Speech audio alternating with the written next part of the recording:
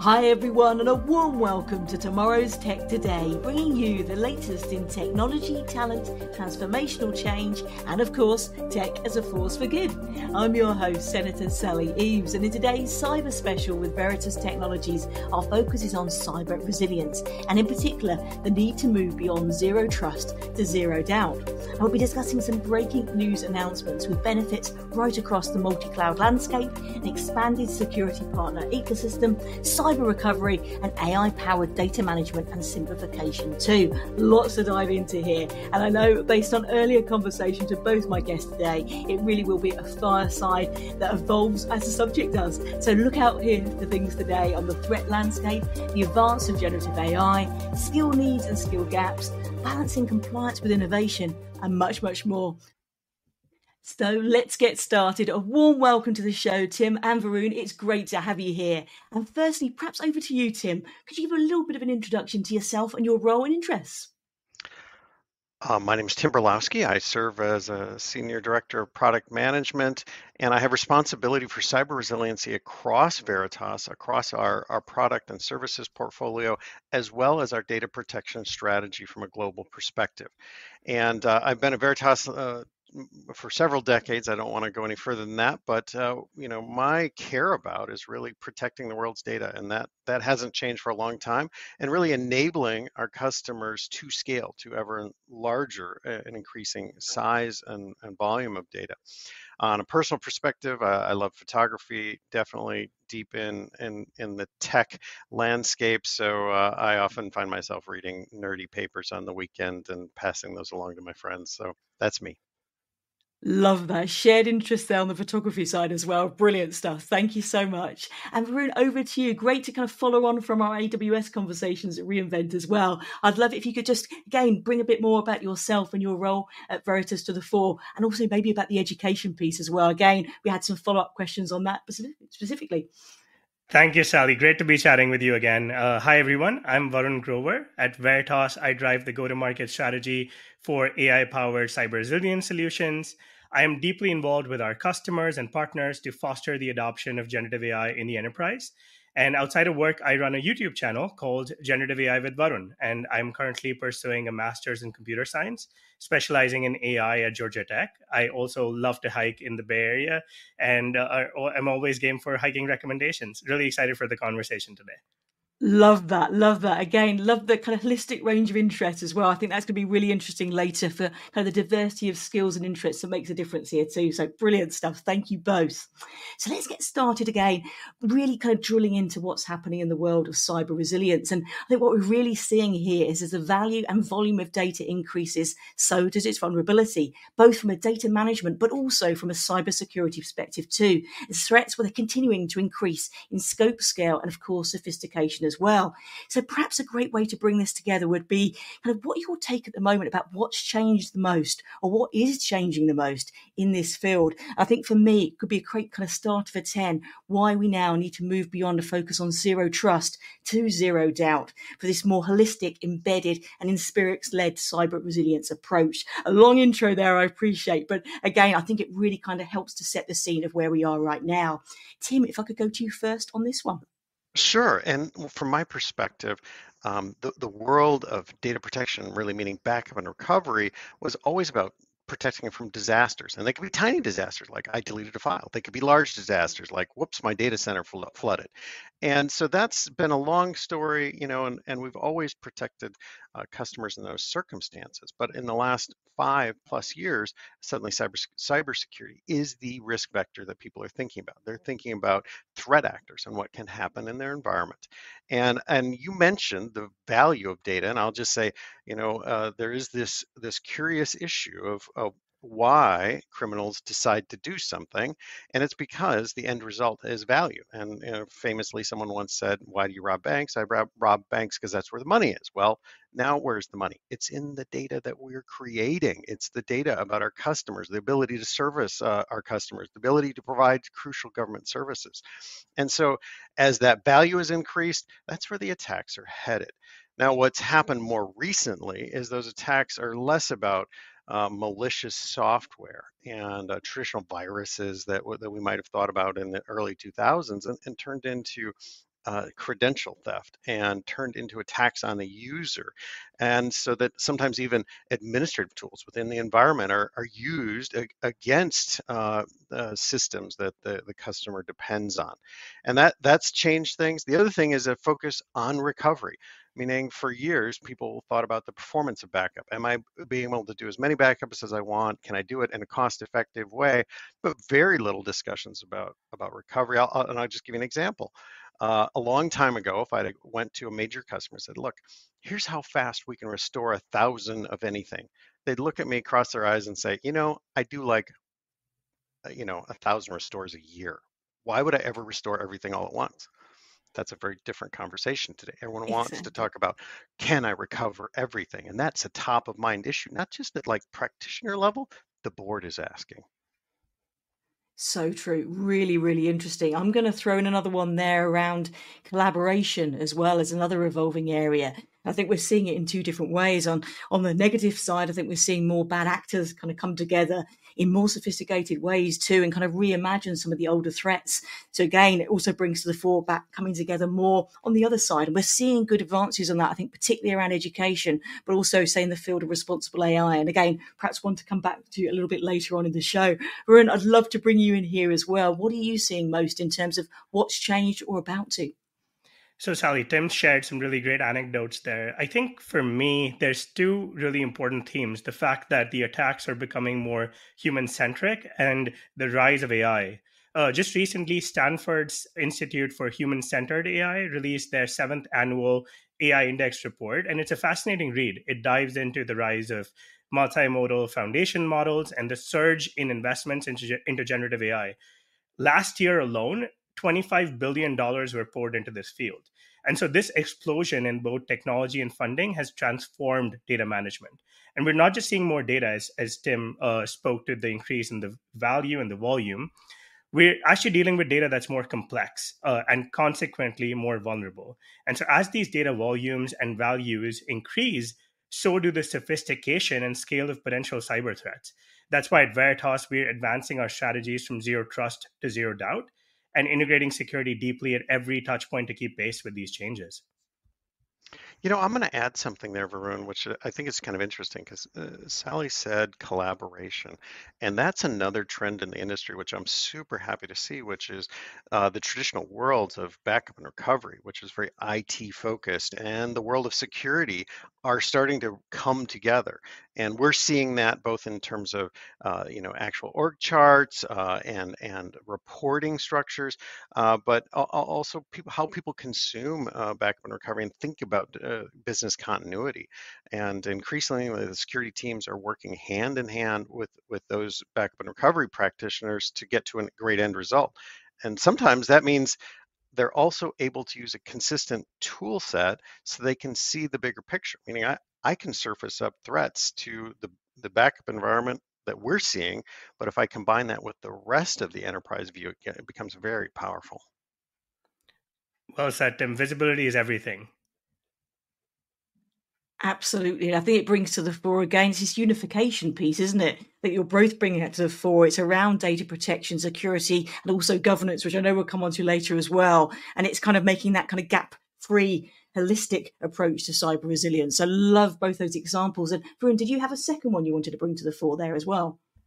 Yeah, so I think one of the things that we've certainly seen is that there's definitely a need for teams to keep up. So you're starting to see that IT organizations are stretched thin and wear many hats. So that makes them a prime target for credential-based attacks. In fact, we've definitely seen a rise in those sort of attacks in the recent years. And what's scarier is many also lack the sufficient training that they need to defend against these attacks and secure their data. According to a recent study, 45% of teams lack security skills and 29% lack data protection skills. And so that's opening up a skills gap, and there's a need to solve for that. And I think we'll certainly have the opportunity to talk a lot more about that as we go further into the show.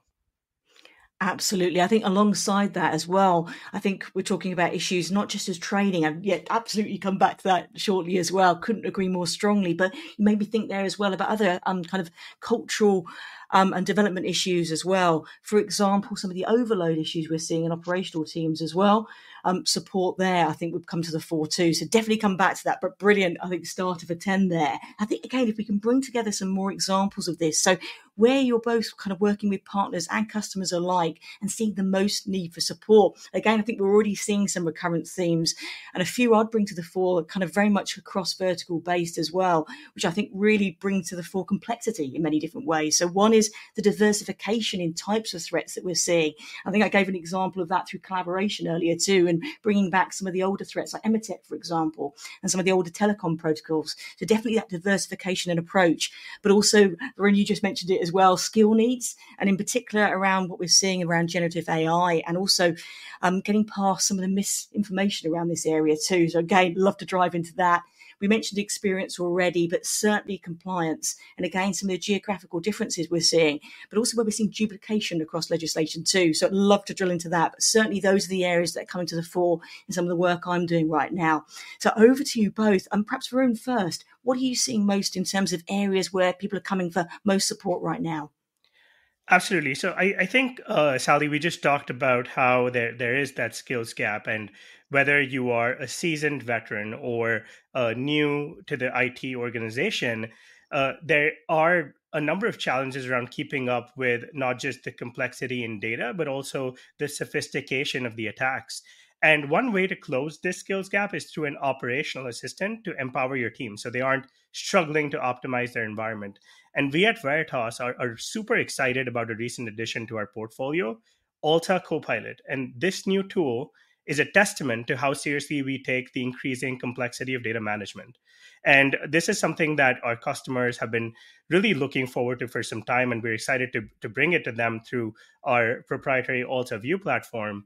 And so Alta Copilot, powered by generative AI, isn't just another tool. It's designed to proactively manage, simplify, and secure our customers' data environments. It's almost like having an AI expert on hand, helping to identify potential vulnerabilities and streamline operations, and thus closing the data management gaps that many businesses face today. So that's where we are super focused today, Sally, is solving for our customers in terms of the challenges that they're facing today and using AI for good.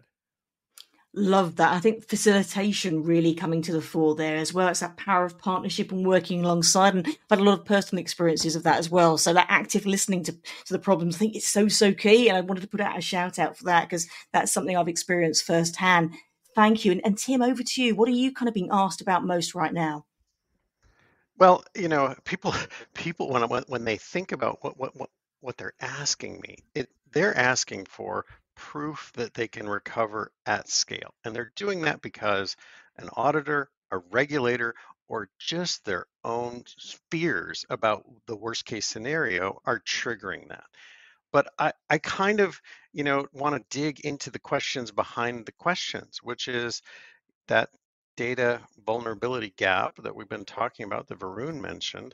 There's demographic implications of that, meaning there is a workforce that in some cases is aging and getting ready for retirement, and as we have seen the volume of data increase, most IT organizations are keeping relatively flat budgets.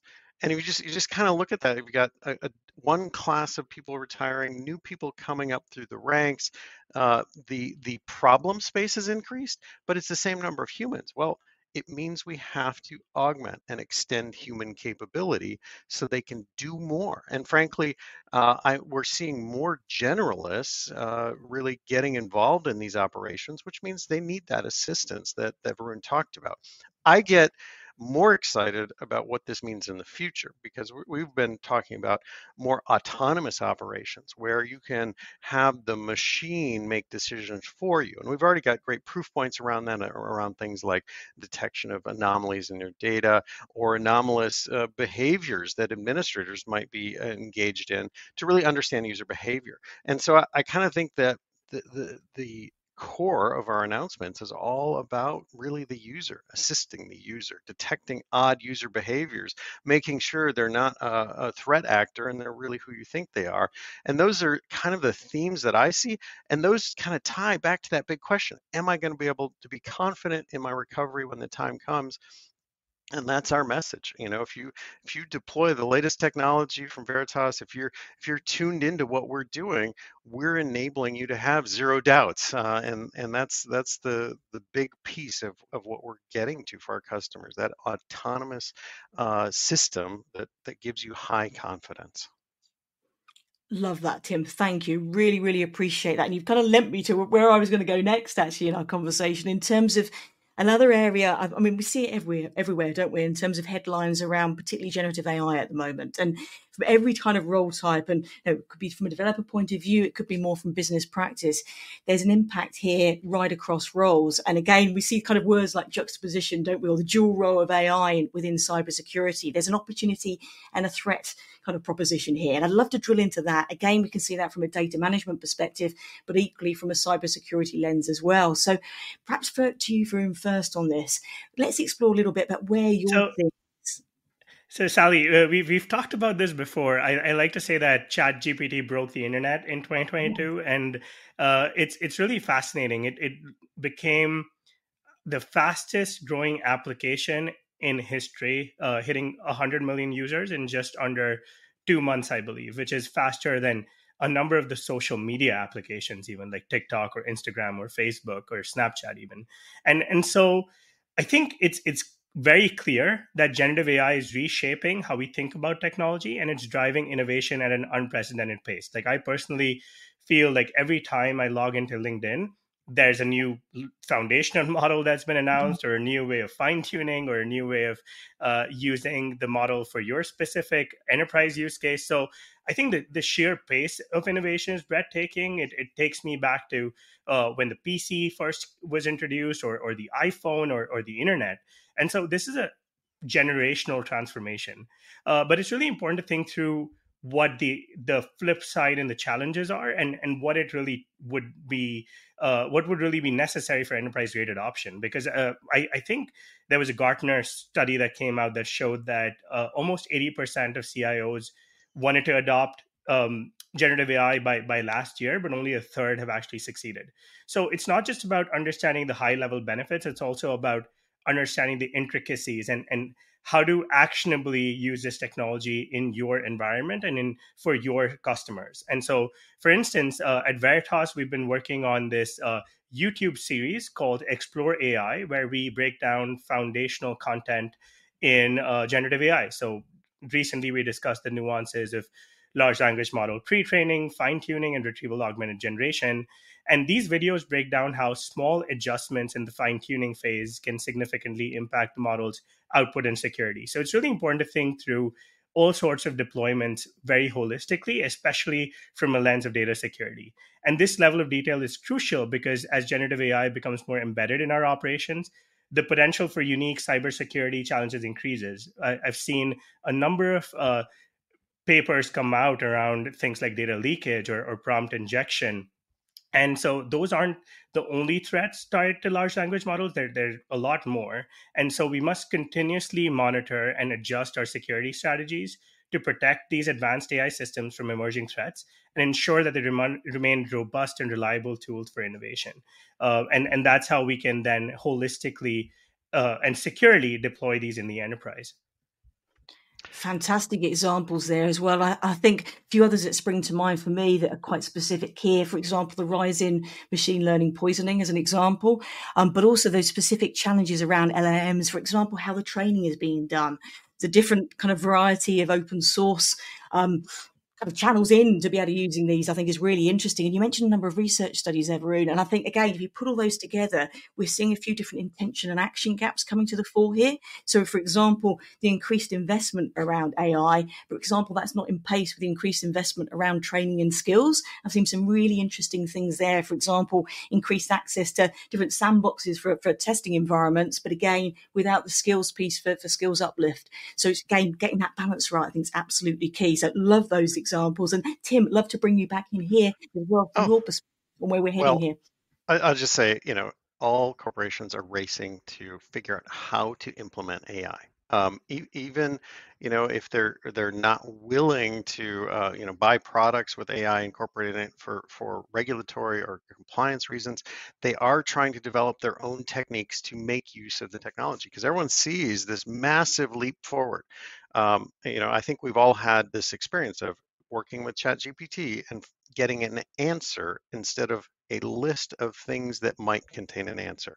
Huge difference, and we're willing to put up with lies and hallucinations because it's so magical. So there's that race to implement, and then at the same time there is a struggle to regulate that's happening, a government policy, across the globe. And then I'll just say the malicious actor has no constraints. They are implementing, and they don't care about the regulations. So they're coming for all of us and our data, and we have to make sure that we have defended ourselves against what's coming. And it's tricky. I mean, we've all heard the news stories about some sort of fake video that causes a payments clerk or a grandma to send money to somewhere it shouldn't be, and it's we all feel this sense of, well, I could fall for that myself, and that's just a terrible outcome. So it's going to be a tricky world to navigate, and it'll be fun to watch it unfold because it is a generational change. It really is. And I was doing a mentoring session literally the other day, and you made me smile when you were talking about that. And ChatGPT being a really interesting example. And I was speaking to this a young teenager, and they were talking about how for English, they couldn't quite get the style that they were being asked to write in, for a certain poet, for example. And they'd actually put in examples of the poetry, also examples of feedback. And for the first time ever, they'd actually learned through that process around writing in the style of. And it's such an interesting example of it being used in really effective way. So yeah, it really is changing things at so many different levels. And again, on the education piece, I think maybe one area we don't talk about as much, for example, is actually the use of AI specifically to help people learn in a kind of smarter way, kind of identifying learning styles and kind of working with you. Again, that facilitation approach. So seeing some exciting things in organizations, looking at more personalized kind of training programs, bringing in AI to do this. And that brings me back to Varun, really. Wait. I have to tell you my own experience there, Go for Sally. it, I Tim. mean, I love it. I had this moment where I had a new boss. He came from a well-known consulting agency that has a well-known communication style. I hate to mention it, but it's McKinsey, so that's who it is. And I had these early experiences with my direct manager, who he asked me a question, I give him an answer, and then he looks at me like I didn't understand what you said. It's that picture of the dog with the cone on their head. They cock their head and they're like, what?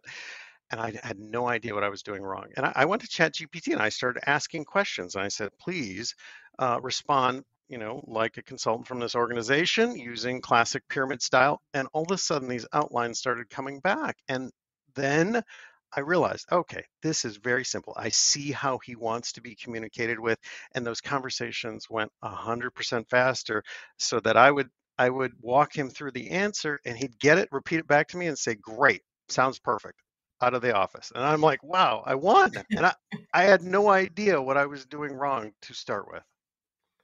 Brilliant. That's brilliant. Thank you, Tim. Love that. Lovely dovetailing examples. That's brilliant. Thank you very much indeed. And it made me think as well, just talking aloud there as well, we have to be really careful when we're talking about AI. Again, you see quite a lot of conflations, don't you, when generative AI and AI are used, and obviously very different things. And I wanted to talk to you, Varun, particularly about this and the implications of everything we're talking about here for traditional AI. Because again, I think sometimes that's under kind of explored in this conversation, sometimes left behind. Absolutely, Sally. And I just want to say Tim's example made me smile because I've played around with ChatGPT and asked it to sound like a Gartner analyst. So McKinsey consultant also sounds fun. I'll steal that one for my next prompt.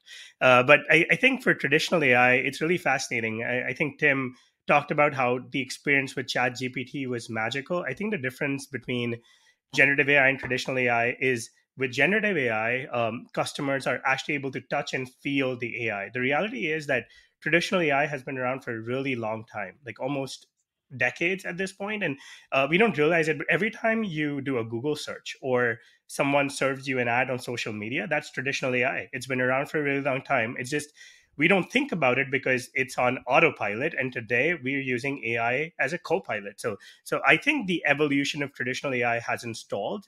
It's continuing, but it's at a different pace compared to the rapid advancements in generative AI. And I think there is a very important consideration here that you don't always need to use a Swiss knife for a very specific tool. So generative AI to me is a generalist and can do a lot of things really well. But sometimes for certain tasks, a traditional AI model can actually perform really, really well and be a lot more cost effective. So traditional data sets are expanding and becoming more complex because they continue to get used. And so that does require an ongoing refinement of those models to handle new data types and scenarios. And so that is crucial for maintaining the integrity and relevance of AI applications in various industries. But the introduction of generative AI has introduced a layered complexity, particularly in data security, simply because of the sheer rate of adoption and the explosion in terms of how this is getting deployed. And so while traditional AI systems often operate within defined parameters, generative models can create or infer new data points every time you run an inference. So let's say you ask ChatGPT a question or you use a stable diffusion model, you create net new content. And so that poses unique security risks. And so the distinction highlights why we must adapt our cybersecurity strategies. But at the core, I think there's still the need for foundational data security practices and things like role-based access control, which are not going away anytime soon and are equally important both with respect to traditional AI models and generative AI models. Excellent, brilliant overview. Thank you so much. I think one other thing, I think you covered nearly everything there. The only thing else that sprung to mind there is more from the data management point of view of the differences too, in terms of kind of the data hungriness, so to speak, between traditional AI and generative AI too, as another difference area. So brilliant. Thank you so much for unpacking that. And maybe the next area, I know we've touched on it a little bit briefly earlier on, but it's around compliance. Again, I've just been at a big CTO event, and this was one of the biggest areas that was coming through. And a lot of confusion there, across some of the differences across geographical boundaries, but the sheer kind of increase in acceleration we're seeing across different areas. We've got lots of different derivatives, haven't we? We've got DORA, NIS2, CR, many others. And what I'm seeing is a move towards more proactive risk management through this, but also more personal accountability. And NIS2 in particular is bringing a lot of kind of a move from transparency, should we say, to accountability to C-suite level. But I think some people aren't quite aware about how far that expands. So, for example, some of the impact of NIS2 is not just EU specific, particularly with supply chains and the expanded criteria. It really is a global impact proposition. And the actualization of this, I think October 24th, we're really hitting kind of where we have to be on that. Also, there's a lot of duplication I'm seeing across regulations. So some organizations, I think particularly interesting for smaller ones, may actually have done some of the work here and can reuse what they've done. So much happening there. And I'd love to kind of bring to you both, how can we support organizations really of all sizes evolving this landscape and kind of reducing some of this doubt? Perhaps to you, Tim, first, if I may. Well, that's a big area, and I'll just say that that area of regulation always reminds me of one of my simple truths, which is there's two big threats to data. One is the malicious threat actors that we've talked about, and the other is the lawyers. And as they move in with some significant policy changes, some significant compliance changes, I think it's been a phenomenal move for the industry, where some aspects of securing the enterprise, managing risk in the enterprise, were kind of like a secondary function. Someone had a checklist, someone audited things, but it wasn't a board level conversation. It wasn't at the C-suite level. And so, all of the changes you described are really getting the attention, which I think is key. Meaning, as a consumer of, let's say, a bank's services, I want to know that they will keep my money safe. Well, today that means they keep their electronic IT infrastructure safe, and I think that's a fantastic thing. And if you think about banks, I just mentioned it as a consumer notion, but banks ultimately are an important part of the economics for a whole country and the world. So it's one of those things where we have to do it. And it gets just really interesting in this world where there's been some amount of decoupling in the world, where certain blocks of countries have started to develop, and you see that in some of the cyber attacks that are published. I I'm challenged with how do we make that easier for customers? And it comes back to great analytics and great ability to analyze large sets of data and spot what's important to work on. And as we think about where we're headed, you'll see us continue to develop key solutions in those areas. And very much, although I may tease my lawyer friends, those all of those compliance regimes are so important to us all getting into a better state of confidence in our capabilities to have a resilient enterprise. Brilliant overview. Thank you very much. And Varun, did you have any thoughts on this as well about where you're getting asked for support in this particular area? So Tim did a really good job of speaking to how regulation is critical in this space.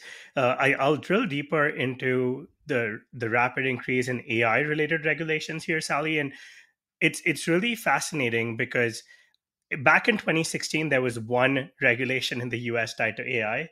Now there's 25. In the last year alone, there's been upwards of a 50% growth in the US in terms of AI regulation.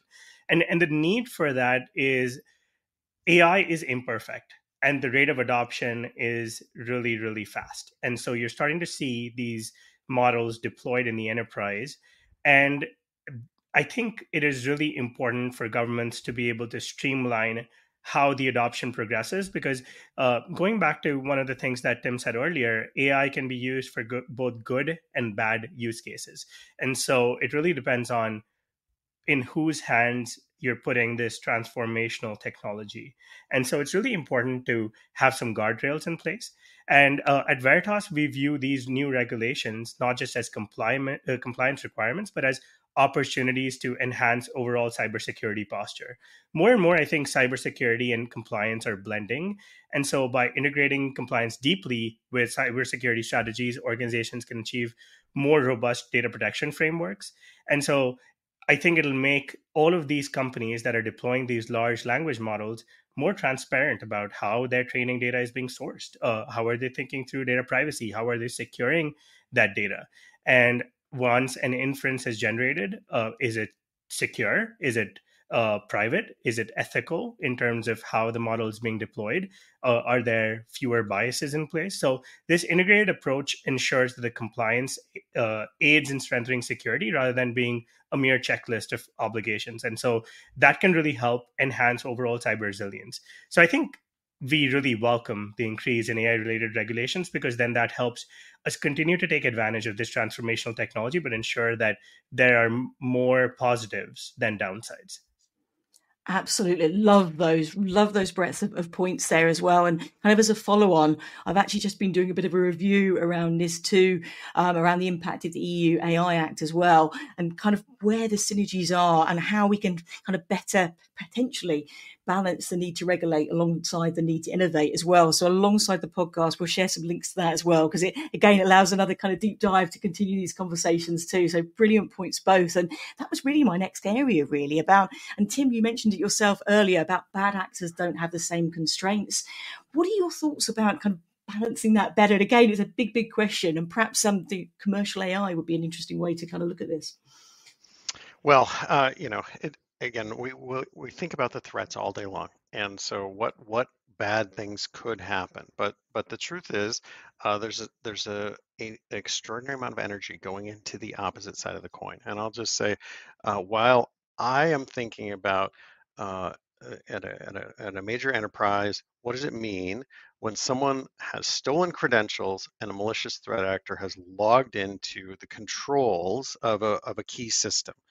And I think that's kind of a just like, okay, the different paradigm. How, if AI is being used against me, how would I spot it and defeat it? And the key to me is that earlier point I made, like bringing in the right security solutions into a holistic view of the enterprise, so we understand at both the micro level what's happening and then can spot it across the entire enterprise. And I'll just give you a really simple example. If you were to log into a system which you are properly credentialed administrator and take an action, Kind of interesting. What if you logged into 3,000 systems? Well, that's unusual. What if you logged in from a different country than you'd ever been spotted in before? And taking those signals, using AI to analyze them, to understand them, to pull the needles out of the haystack of information at an average enterprise is just the key to making sure we can protect ourselves.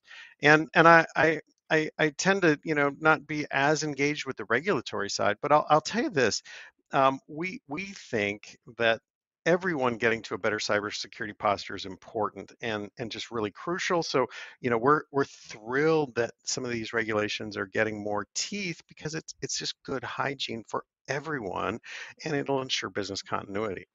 At the same time, when I think about, how do we continue to innovate, that's where it's going to be interesting to watch this unfold, because whatever we're regulating today may not be relevant tomorrow. And I think in general, laws have always lagged technological innovations a little, but it'll be, I'm very impressed with the government officials I've met in the US in particular, how well versed they are in AI technologies. And I even met military folks who were really thinking deeply about the privacy concerns around their camera systems and what's monitoring their bases. And again, their primary mindset you would think would be 100% focused on defensive measures, but the truth is they were also taking into account the citizens in their country and how that would impact those citizens and how they should keep and maintain that data. So it's kind of interesting to me how sophisticated government and policy has been in this area, even though to many people this AI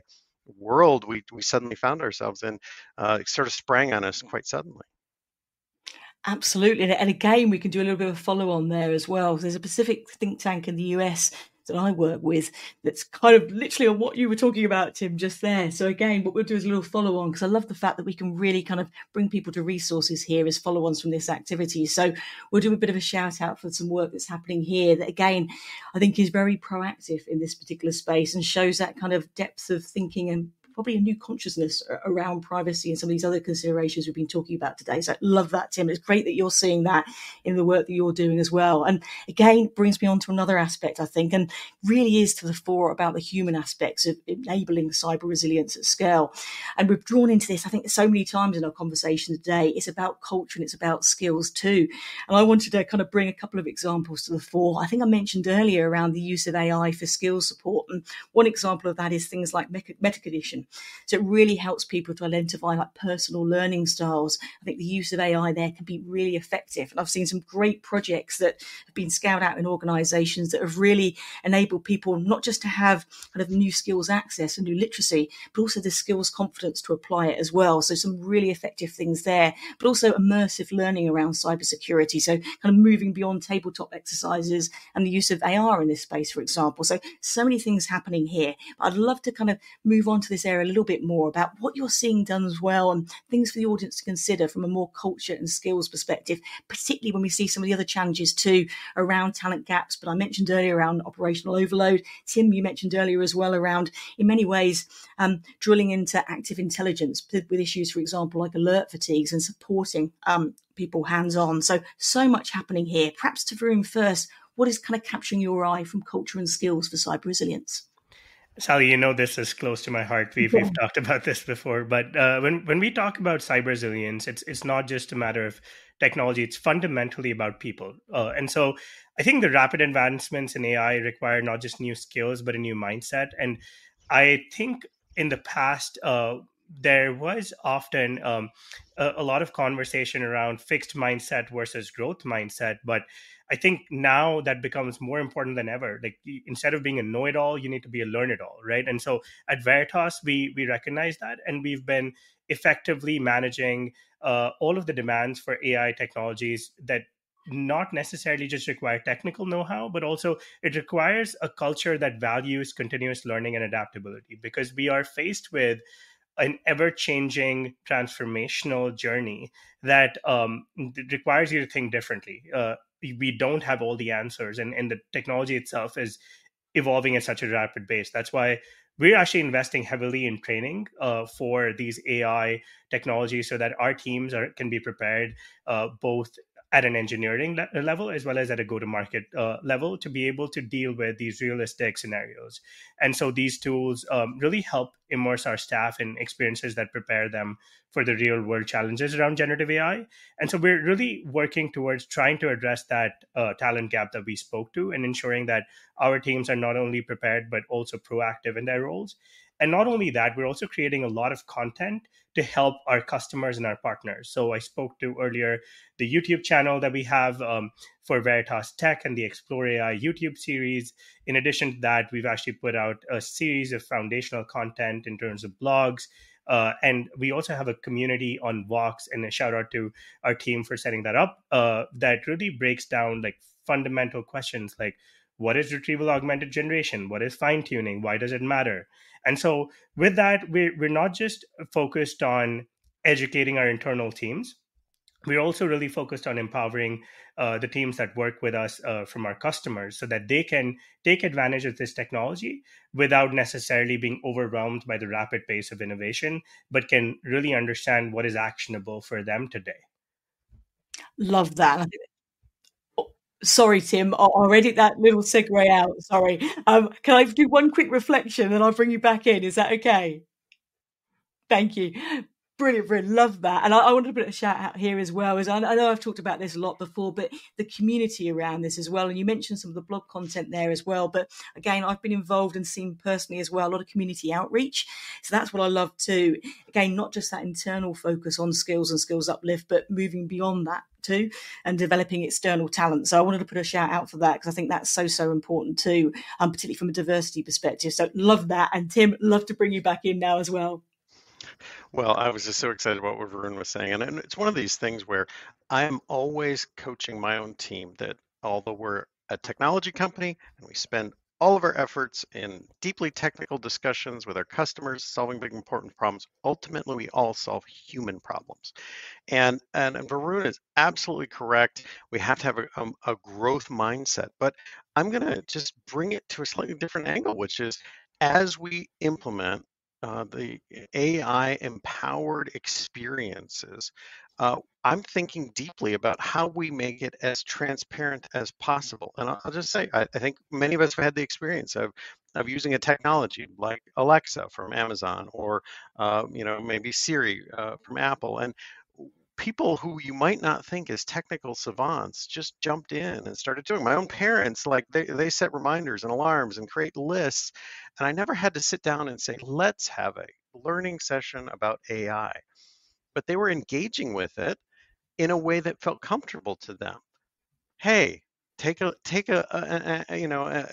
grocery list and add this to my grocery list. And it felt as natural as having a conversation with a human.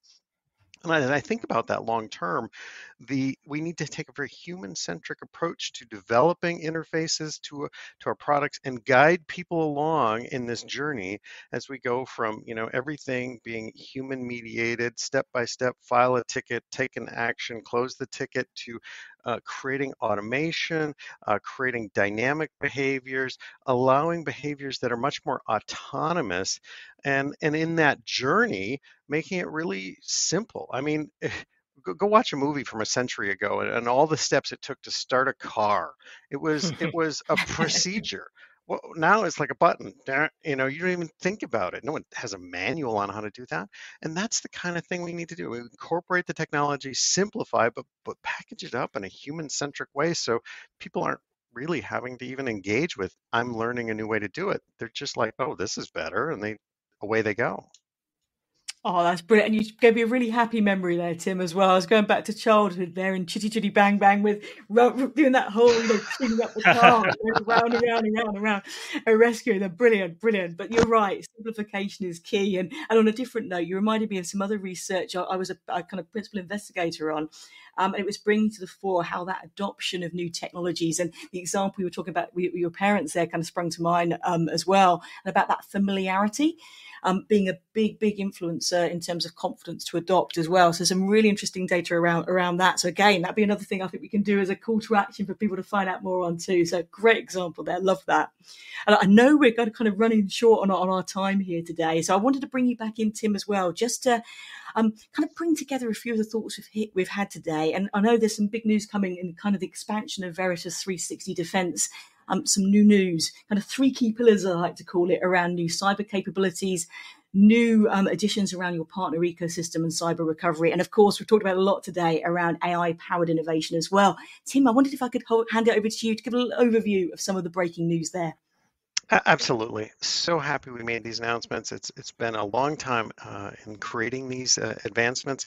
So first of all, I'll highlight our new cyber detection capabilities, which are really built around our ability to understand anomalies in the data and also what actions the administrators are taking. And this has one goal in mind: make sure that you're ready for a confident recovery of your data. And it really doesn't matter how you're protecting your data. It could be in the enterprise in a traditional data center. It could be in cloud. It could be across clouds. It could be with software as a service, where you're also having to back up and recover that data. So very excited about what we bring to bear there. We've also expanded our security partner ecosystem. Same goal in mind. We have to give people a confident, zero-doubt cyber recovery, and we've done more with our security ecosystem vendors to make sure that the user is who we think they are and they have the right intents. I'll also tell you we've released a great cyber recovery checklist for those companies who may feel like, I'm not sure where to start. We've given them some easy tips to where you can start, and if you've already started, where you can use our technologies to go deeper and produce a better, more confident result. Lastly, I mean, we can't get away from AI. The idea that we have now with Alta Copilot, a great assistant who can help you manage our solutions in an easy way, to troubleshoot, to understand what's happening. That's great, but it gets even better with our new natural language report generation. Everyone has to generate reports. Maybe it's for their boss, maybe it's for a peer, maybe it's for billing, doesn't really matter, but being able to describe what you want in the end result, and you don't get a template, you get data, and that's really how people want it to work. And so it'll be very exciting to see how customers respond to that, and we've already got some great enhancements happening in the lab, so it's going to get better and better as we go. Fantastic. Love that. I'd love to see where that's coming next, particularly from that lab perspective as well. And Varun, I'd love a kind of final thought from you on that as well. What's kind of excited you most about what's coming to the fore here? So Tim did a fantastic job of summarizing all of our really exciting announcements there, Sally. So for me, I think the part that I'm most excited about is that all of these announcements essentially help make our customers' workdays more manageable, their data more secure, and their decisions more informed. And so we're trying to offer solutions that are not only reactive, but proactive. And so we're predicting potential security issues and mitigating them before they become threats. And I think that's a game changer. I couldn't agree more. And again, it's that interesting combination of holistic kind of full life cycle approach to this, but also an incredibly integrated or unified way. I couldn't agree more strongly. And I know we're coming to a close, so I'm going to say maybe a 30-second, like round robin style, if I may. If you had to kind of share maybe a final takeaway advice, something to kind of action on, to think about kind of straight after this episode, make it really actionable, wonder what that would be.